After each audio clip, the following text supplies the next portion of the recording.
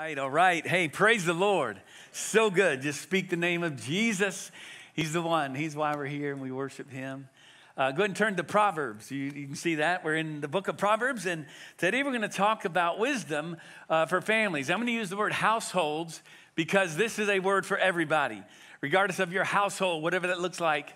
If you're a single adult, if you're a teenager, if you're a child in the house, this is for you. Okay, got a word for our kids today. Got a word for our singles, young and old. We got grandparents here. Okay, and some of you walked in the room. You don't know where you are. We're glad you're here. Okay, we hope that God will speak into your heart. Already has been. Han led us early on with what I think is the central verse. If you haven't been with us, all of Proverbs, we know it has something to do with wisdom, right? And it says this in Proverbs 9:10. Let's read this together. Let's proclaim it together, all right? The fear of the Lord is the beginning of wisdom, and the knowledge of the Holy One is insight. It all starts with him. Believing that he exists, okay, that's foundational, and believing that he created us. And so he kind of knows exactly what the purpose of our lives are. Last week, if you weren't here, go and listen to the sermon from last week. Travis preached a great sermon. I preached in the sanctuary, Rolando. We all said this. When it comes to decision making, and some of you are making some key decisions in your life, listen to the message, because we said what's key is that you understand every micro decision is tied to the macro purpose of your life. A lot of times we don't start there. And a lot of times we forget what's up. And we go every single day and we get anxious about decisions and we get confused and we made a bad decision. It's so critical. You know this in your work, right? Whatever the mission is, whatever the main thing is, everything needs to tie to that. And so we said when it comes to life, the question is not so much, I get this question often in different iterations, what is God's will for my life? You know, Pastor, I need some guidance. I need some peace here. I need some understanding. There's a question before the question. The better question is, what is God's will? Full stop. Like, what is he doing? Let's talk about that. Now, let's talk about this micro decision. Every decision should be tied to his purpose for you. And we noted last week, his purpose, if you've accepted Christ in your heart, if you've received the grace of God, your purpose then is to glorify him in all things and to be conformed into his image. How will this particular decision help me to be conformed into the image of Jesus? And in the same way, I did a wedding this past week, and I always sit down with a couple, and yes, why do you two want to get married? Let's talk about that. There's a better question. Why marriage? Why does anybody get married? What's the purpose of marriage? And as we approach the family today, the question that we'll answer, what is the purpose of the house, the household, the family? If you live with roommates, if you are, maybe you're a college student, maybe you're in an apartment or a condo, something, maybe in a house with others, whatever your family looks like. Some of you have like mom and dad at home, maybe you're a single parent. You have mom and dad at home with kids, maybe there's grandparents. Back in the ancient Far East, in the ancient Middle East, you had multiple families often living in the same house. Things have changed. We've moved away. We're not always as tight as we see in Scripture, but the principles still apply, okay? So we're going to dive in Proverbs 24. Listen to this. Here's a foundational verse. We're going to be in Proverbs 23. But it says this, by wisdom a house is built, all right? By wisdom a house is built. And by understanding it is established, all right? Its foundations are laid. By knowledge the rooms are filled with all precious and pleasant riches. Isn't that what you want? I mean, like parents, all of us, or in your household, where you live, don't you want precious and pleasant riches to be filling up the house? Now, we know he's not talking about architecture or construction. He's talking about the building of a household. Let's talk about how a house is built, how a wise household is built. Proverbs 23, we're going to be in verses 22 through 26, just a short passage. I'm going to jump to some other cross references, but Proverbs 23. Today you're going to see that wise households, if you take notes here, wise households are devoted to truth, okay? We're devoted to rejoicing. Okay, that's a word we don't use often, key in the household, and devoted to one another, each person in the household. First, wise households are devoted to truth. It all starts in the home. Look at verse 22. It says this, listen to your father who gave you life, all right? And do not despise your mother when she is old. Buy truth and do not sell it. Buy wisdom, instruction, and understanding. Okay, now, it is critical as we start that everyone here recognizes the fact that the home, your place where you live, is the core and root of your life. It is the central place. Now, some of you might be, well, of course it is. Well, what happens in the home, say it this way, what happens in the home doesn't stay in the home. Meaning, whatever's taking place in your household is what drives you out into every aspect of your life. What takes place in the home guides everything else. Now, he mentions father and mother. I want to just kind of chase a very important, chase a rabbit here for a moment, because I want to speak to all of us here, but I want to speak to this thing of marriage. And I want to speak to our single adults today, because Proverbs is primarily written for the single adult. I mean, if you're here and you're single and you heard like we're going to talk about families. Dang, I came on the wrong Sunday. We're going to talk about marriage. Well, I talk about marriage and I'm single. And I get that. That can be a real challenge. But the Proverbs are written for you. The Proverbs are written from a loving father to a son is what this is about. So teenagers, young people, yes, every one of us here. Because what can happen in the church, because we have the Christian vision of marriage is so high, so much higher than any other religion, that what can happen in the church is single adults can sometimes feel, because I know this, talk to you, and some of us have felt this way, like you come to church and you guys talking about marriage, and you're talking about kids and families and such, and we are all about families here. But what can happen is, in the church, especially I think, sometimes we can even idolize marriage. Meaning like some single adults could come to believe, well, the goal is marriage. Like ultimately you get married is what you do. And that's not the goal. Marriage is not the goal. And in fact, next week we're going to talk about friendships. Because here's what the Proverbs speaks to. The Proverb speaks to deep, abiding relationships, companionship. It speaks to life-giving, very close, intimate, personal, transparent relationship, truth-giving relationships outside of marriage. That's what's critical in our lives. Yes, right relationship with husband and wife. But many of us are struggling in our marriage because we don't have friends outside of marriage. We don't have deep friendships that should be guiding our lives every single day. I mean, I praise God for the deep friendships I have, longtime friends I've talked about often that I am still connected with, that bring accountability and instruction into my life. And if I just come to Stacy and say, would you please fill up every relational, hole in my life, I'm going to crush her. Because she can't bear the weight of my needs, nor can I her. And what happens in marriage, oftentimes that's the case. But single adults, hear this. Hear this. You are complete. This is every single person in here. You are whole. You're integrated. You're fully loved, fully gifted. You are enough without marriage. The goal is not marriage. The goal is to honor God with your life. And it starts there. We're not ready to ask somebody to come join us into this world. I say it often.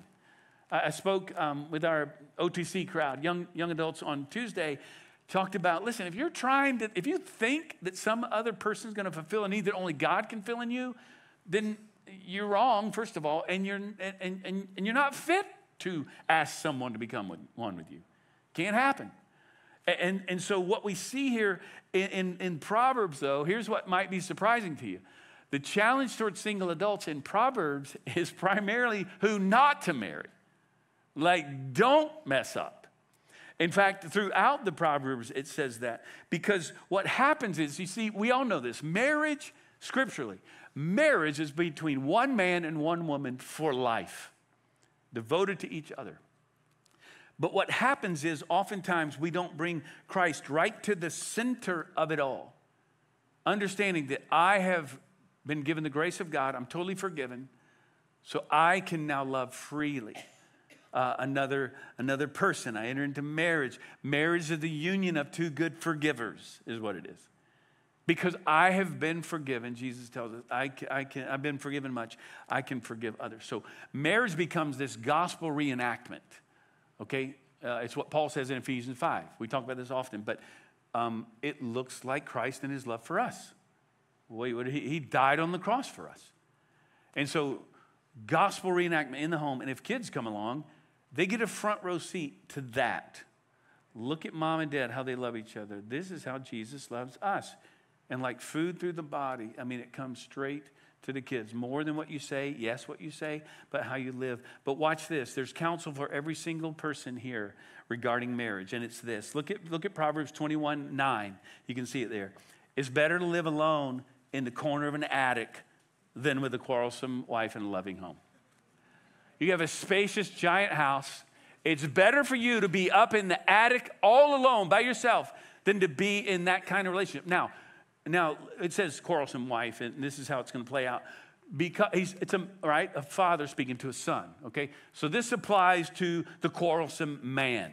Watch this. Proverbs 25:24. It's better to live in the corner of a roof than in a house shared with a contentious woman.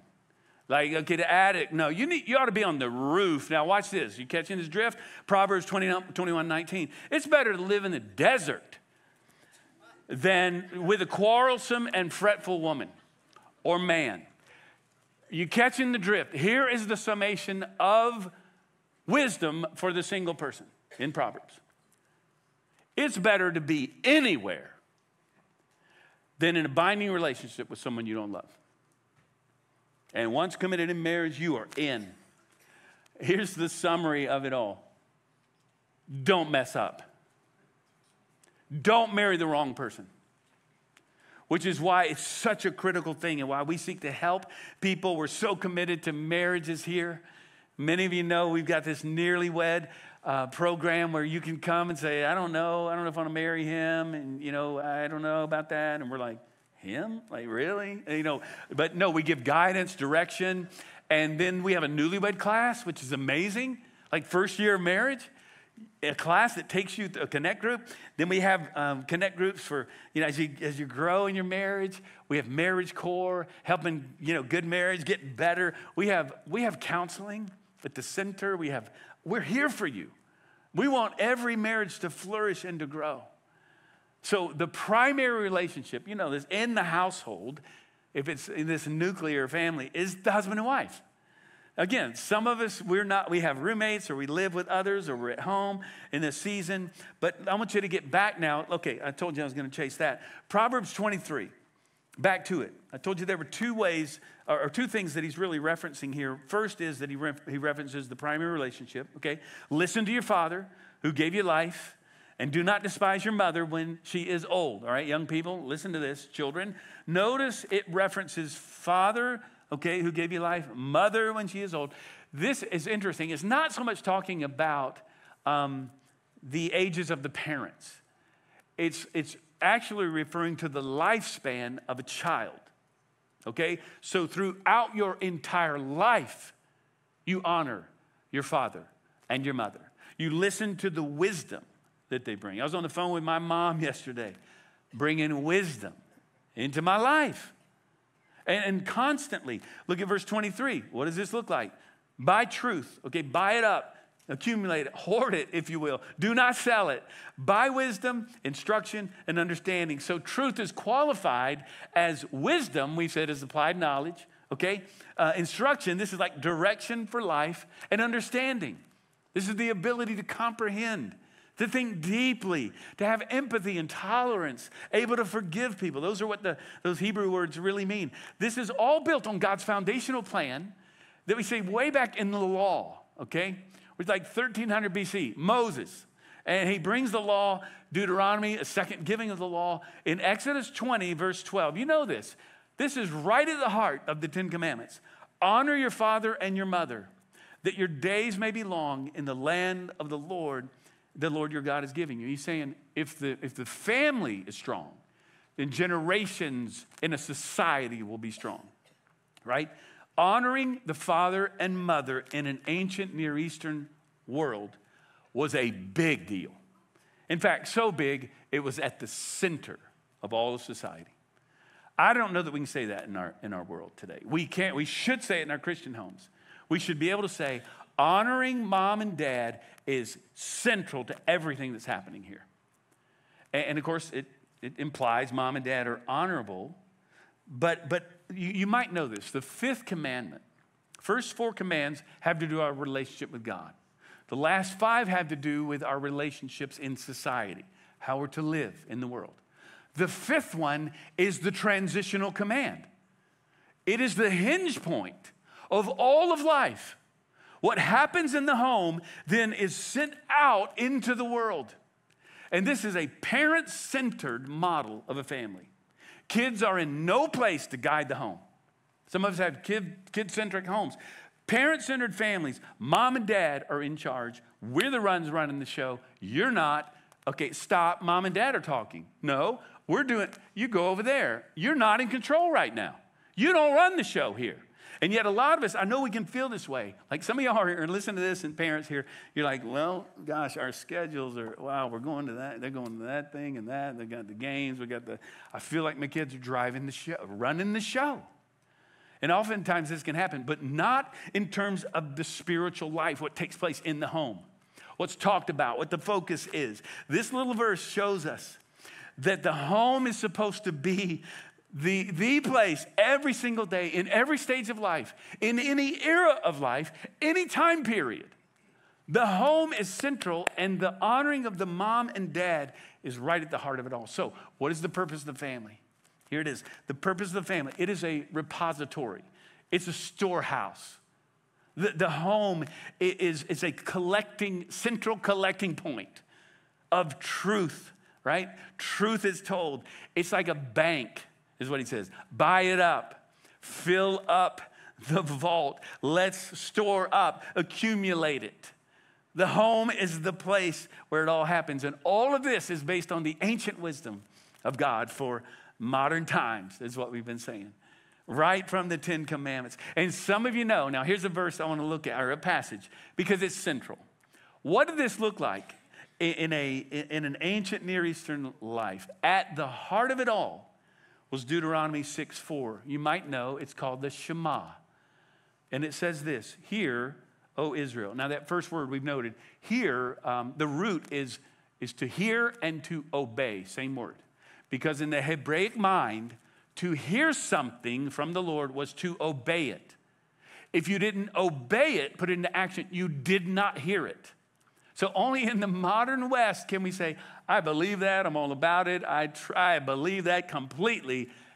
Doesn't have any impact on my life whatsoever. We've got this dualism going on. In the Hebraic mind, it was, no. Wisdom is applied knowledge. If you don't apply it, you're a fool, is what the writer says. Look at verse 5. It says, again, we're in Deuteronomy 6. And it says this, the Shema. You shall love the Lord your God with all your heart, with all your soul, and with all your might. This is where Jesus, you might remember, he summed up the law right here. And then he added, and love your neighbor as yourself.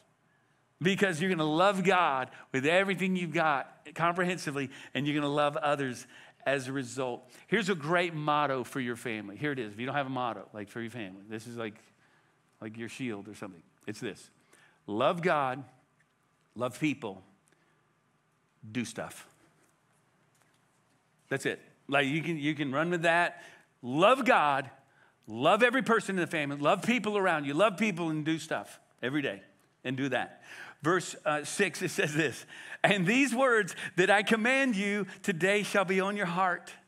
The heart is the center of life. It's the core of our lives, right?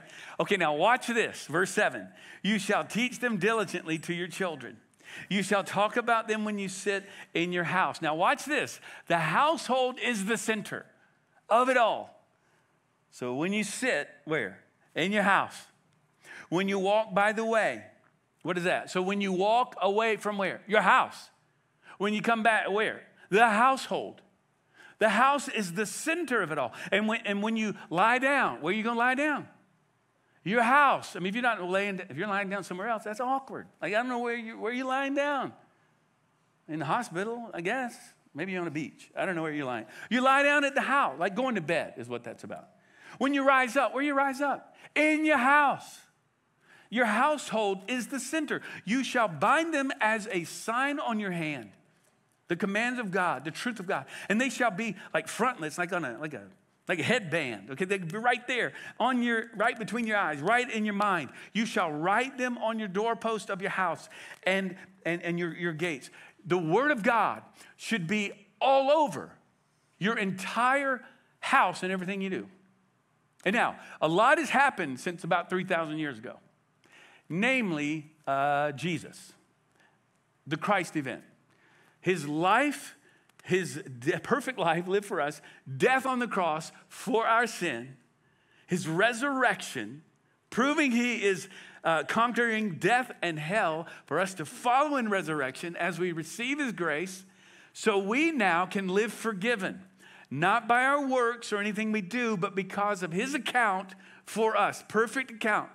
So we're totally forgiven. We received that grace, and now the gospel drives everything in the home because it drives everything in our lives. See, look, your house is the place where the gospel is central. It's talked about. The fact we're forgiven, what Jesus has done for us. We never forget, and we speak the name of Jesus in our homes. Your house is not just a safe place. Should be that. Your house is not simply a place, that's where I pursue my hobbies. That's where I do my stuff. Your house is not where you show off your stuff. Your house is not simply a getaway. It's not just your property. The household is a public garden. Here's the image. Where God's word is planted, it's grown, it's cultivated, sown into our lives. Here it is. Your household is a seminary. Literally, a seed bed where the seed of the gospel is planted, it's watered, it flourishes into every life that shows up in your house. That's what the house is. That's what the home is meant to be. Is yours that kind of place? Does that describe your household? That's the challenge God is bringing to every single one of us, because it can be that. So see, the truth is that the core component of the household is truth. But it's not truth alone. And here's where I want to shift. Spend a lot of time on that first point. Wise households are devoted to rejoicing. Because truth without grace is just a beatdown. I mean, it can be used as a weapon. Grace without truth is just sentimentality. And it just affirms us in our flaws and doesn't change us. Grace and truth is the way of Jesus. Grace and truth are prominent in the home. And here's what I want you to see. Not just truth. Wise households are devoted to rejoicing. All right, again, a word we don't use often. It's so key. Verse 24, the father of the righteous will greatly rejoice. He who fathers a wise son will be glad in him. Let your father and mother be glad. Let her who bore you rejoice. Every parent in here knows the pride of a child. Not perfect kids, but those who grow up. I'm so grateful. I read that and I'm thinking of my own son. I'm like, yes, how I love him so much. And I'm so grateful. I rejoice in him. I rejoice in my girls. I rejoice that they love the Lord. But look at this, glad and rejoice. Those two words 4 times in these 2 verses.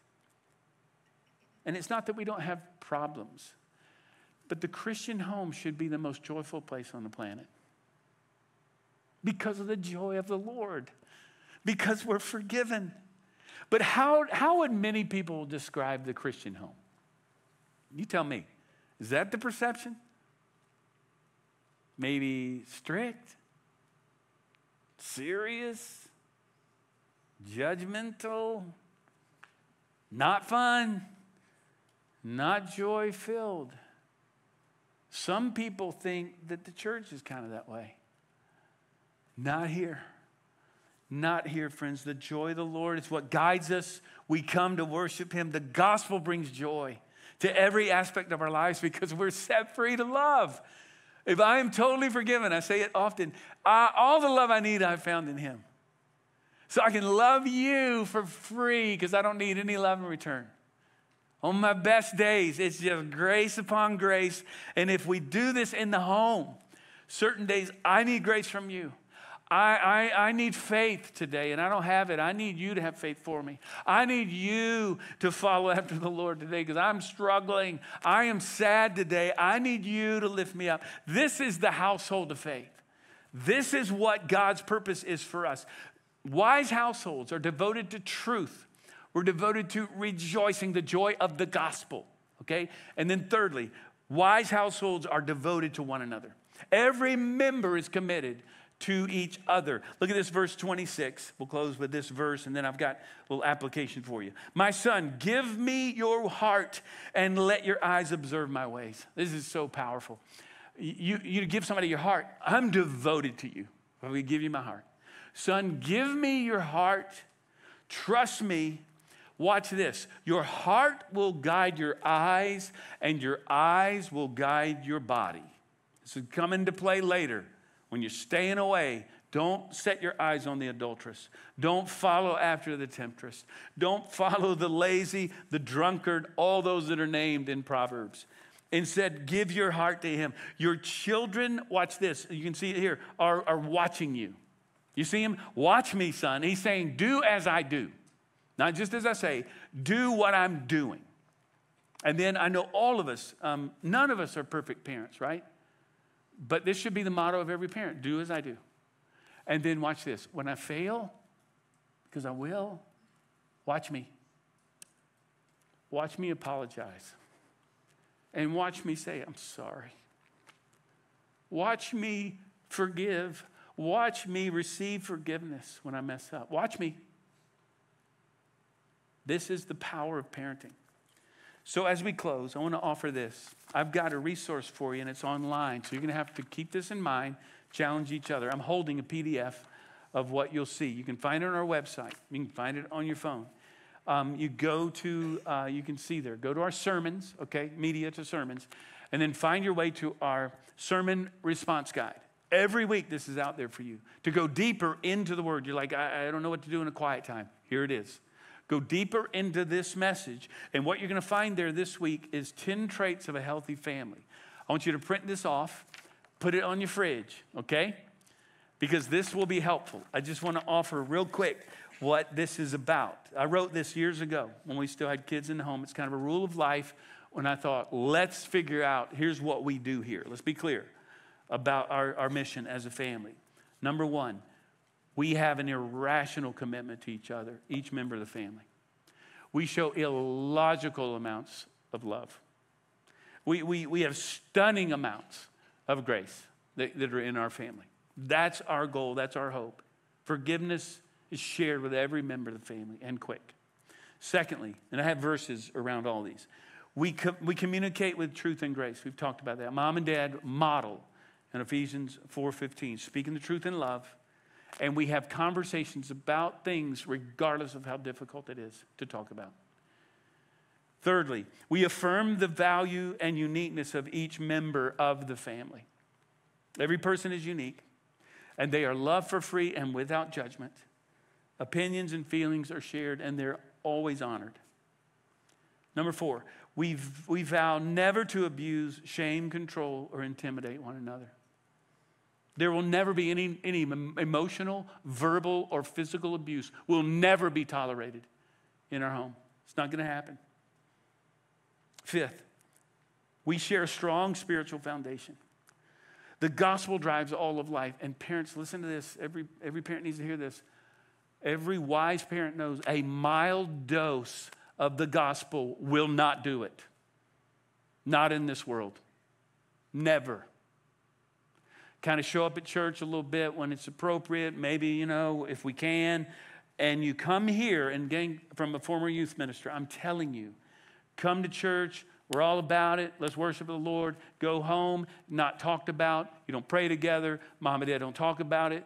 That will jack up your child more than anything. You're giving them something that is not the gospel of grace. And it's not what Jesus intends. And again, we don't do this perfectly, But friends, we've got to make sure at home that we are teaching and talking about Jesus. That's where it happens. Number 6, we teach respect for others, and it starts with us, okay? The point here, racism, arrogant superiority, or disrespect for people who are different than us is not tolerated, and it starts in the home. Number 7, we instill a sense of responsibility in one another. Every member in the family has responsibility. Not just dad, not just mom. Stacy and I have talked about this often. We had our kids helping early on, but we wish we'd started even earlier. Even earlier. You know, like preschoolers need to be clean. Pick up your toys when you're done. I mean, preschoolers can help. Put that towel in the dirty clothes. That's good. That's how you do this. Everybody has something. And everybody faces consequences when things aren't done. Right? Like the Lord does us. Let natural consequences take their place. So you give kids, hey, you can choose to do this, or if you don't, then you're choosing to do this thing, which is going to be in your room. Okay, like you're going to be, or we're going to take your phone. Whatever the thing is, let it be clear, and let's build responsibility. Number 8, we play together. Now, I give our family pretty high marks here. This is so important. Laughter and joy is rejoicing over the love of God in relationships. Number 9, we celebrate rituals and traditions together. It gives family a sense of constancy and permanence with whatever's going on in the world. Kids can say, okay, this is going to happen this year, and this is going to happen next year. And the year after that, we're going to do this again. Because family is constant, and the family will never change. In terms of love, you might move away, might change, but you continue to love each other. And then finally, number 10, we seek help when we come to an impasse. When we realize we need help outside of ourselves. And, you know, Stacy and I have had great mentors and friends. I remember our middle school twin girls at home, and a lot of drama. And we said, you know, we need some help. We need help. We need some wise counsel. We need to know how to guide our children. And so those are the 10. I want you, that's my big application for you as I close, is to go find this and print it off, okay? So as we close, I'll offer this. Jesus summed it up. Love the Lord your God with all your heart, soul, mind, and strength. And then he lived that out perfectly. The perfect Son of the perfect Father now invites each of us into his family. So when you come to the Lord, and if you've never given your heart to him, if you just imagine this again. We come to the family of God, perfect Father calling us in. And standing at the front door, coming out to greet us, is our perfect older brother, Jesus, who says, I've already lived the perfect life for you because you couldn't. There are no perfect families. There are no perfect parents because there aren't perfect kids. Actually, there aren't perfect kids because there aren't any perfect families because none of us are righteous, not one. We all need a Savior who's rescued us from our mess. We can have hope because he does change hearts. And there's coming a day, whatever your family looks like, where he's going to make all things right. He's going to correct all the wrongs. He's going to redeem everything. And he is going to make all things as he's intended. So we can have hope. We can trust in him every single day. So I challenge you to do that. Let's pray together. What is the Lord saying to you? I'm not going to pray a prayer for you. What is he calling you to do right now? Tell him.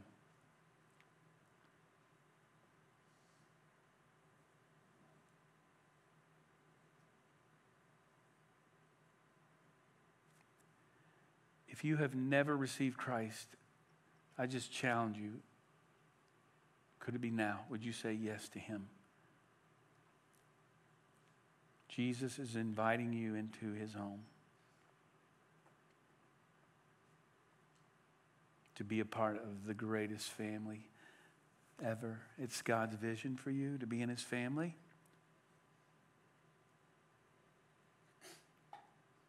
Some of you need to join the fellowship of the church today, this family of God here in this place. Maybe that's it. What is he calling you to do? Tell someone. How are you going to apply this? If you're married, tell your spouse. Tell your kids. Maybe your child. How are you going to respond to this message? Lord, we thank you for your great vision of the family. And I pray that we will live it out. What happens in the home spreads out into our lives, into the world. So we give you our households. We give you our lives. In Jesus' name, everyone said, amen and amen.